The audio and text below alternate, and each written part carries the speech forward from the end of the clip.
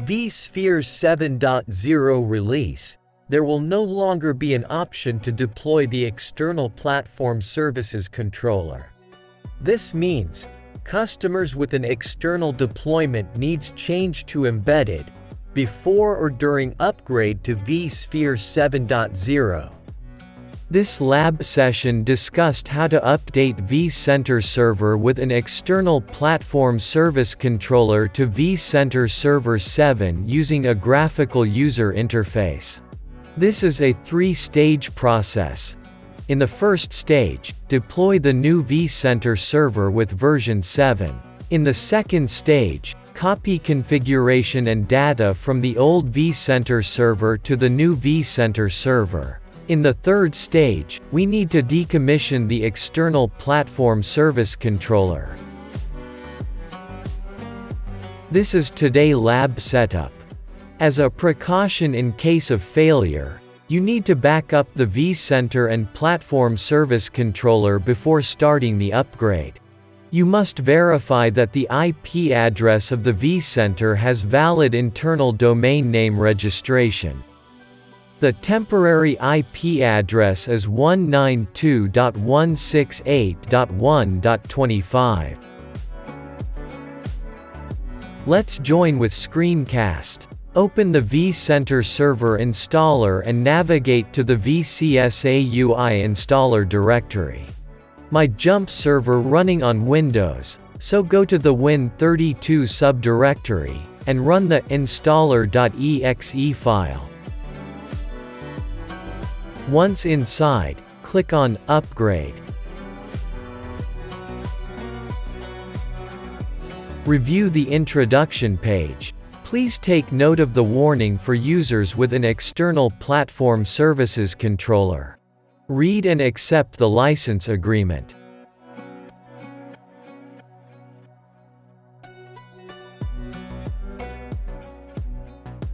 Next, insert the IP address of the source vCenter appliance and click Connect to Source.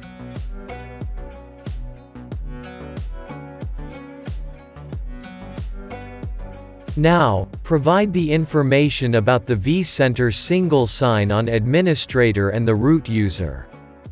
Additionally, enter details about the source ESXi host or vCenter server instance. Verify the certificate warning and click Yes to accept the certificate thumbprints. Confirm the convergence of the vCenter server appliance and click Yes to proceed with the upgrade. Now, connect to the target server where you want to deploy the new vCenter server appliance. Enter the target ESXi IP address and root user password.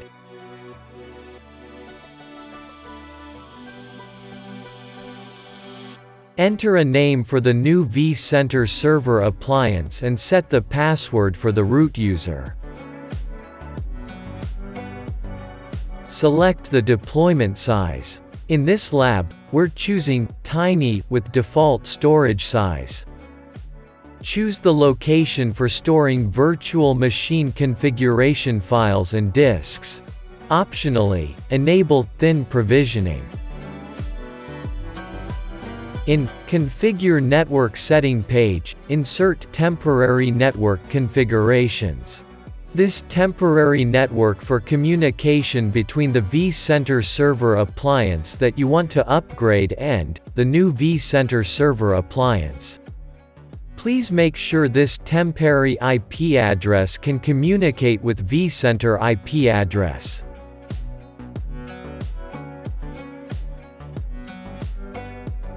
Review the deployment settings and click Finish to start the OVA deployment process. Wait for the OVA deployment process to finish.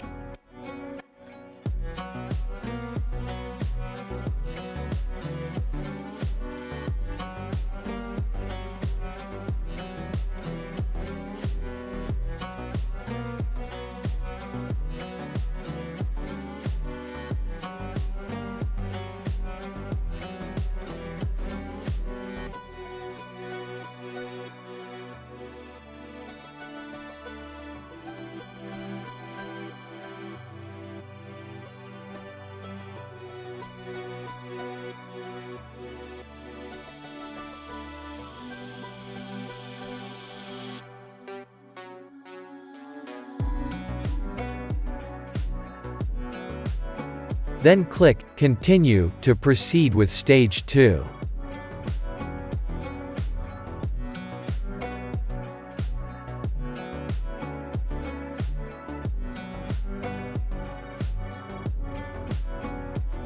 Review the introduction to Stage 2 and click Next.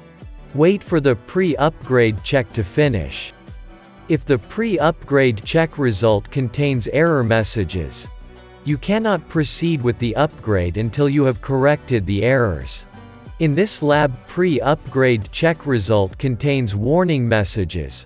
Read the messages and click Close. After you have verified that your system meets the requirements from the warning message, you can proceed with the upgrade. In this page, specify the replication topology for the vCenter server. When converging vCenter server instance with an external platform services controller, you must specify the replication topology. In this lab, we're selecting, this is the first vCenter server. Choose the types of data you want to transfer from the old vCenter server appliance to the new one. In this lab, we're selecting option 1. Review the VMware Customer Experience Improvement Program page and choose if you want to join the program. Review the upgrade settings, accept the backup acknowledgement, and click Finish. Read the shutdown warning message and click OK. Wait for the data transfer and setup process to finish.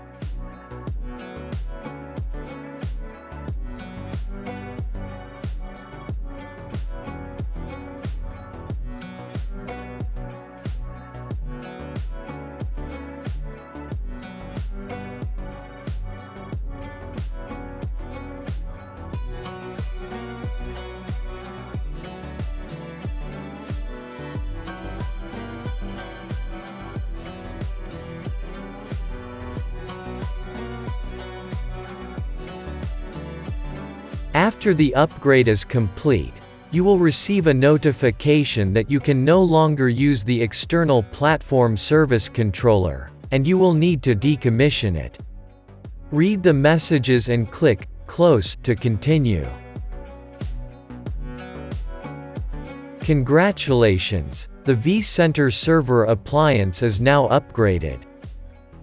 Log in to the ESXi host and verify that the newly deployed vCenter server is powered on and running.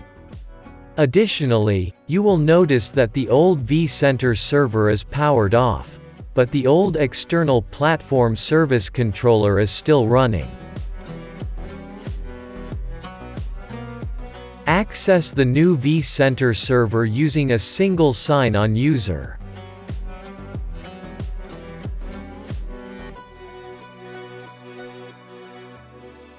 And you will see that the vCenter server has been upgraded from version 6.7 to 7. Go to the Administrator and Access System configuration. You will notice the previous external platform service controller is still attached. Now, you need to decommission the previous external platform service controller. For this, you can follow VMware Knowledge Base article number 75177. You can find the link in the description below.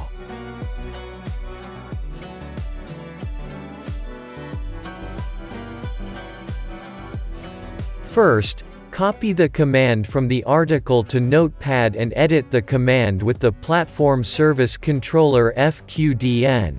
Single sign-on username, and vCenter single sign-on password.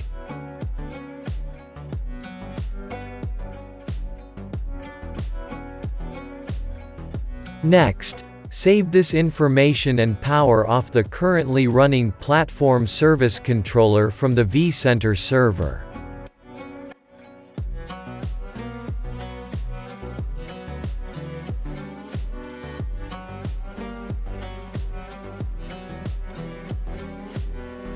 Then, take a snapshot of the new vCenter server.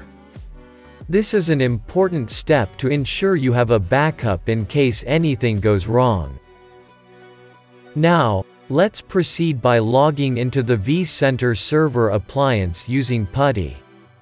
But before we do that, we need to enable SSH on the vCenter server.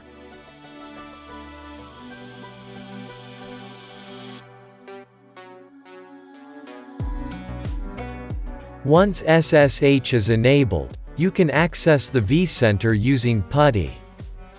Simply enter the IP address or FQDN, and then log in with your credentials.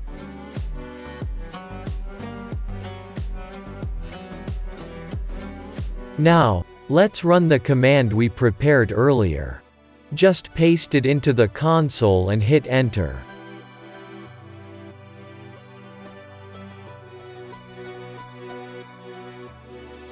It will take some time to complete.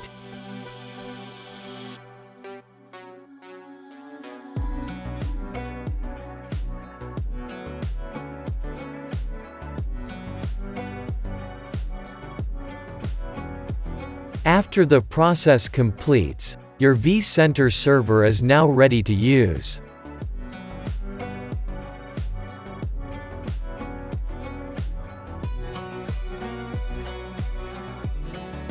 Thank you for watching. If you found this video helpful, please give it a thumbs up and consider subscribing for more helpful tutorials. Don't forget to check the description for the link to the VMware Knowledge Base article. See you in the next video.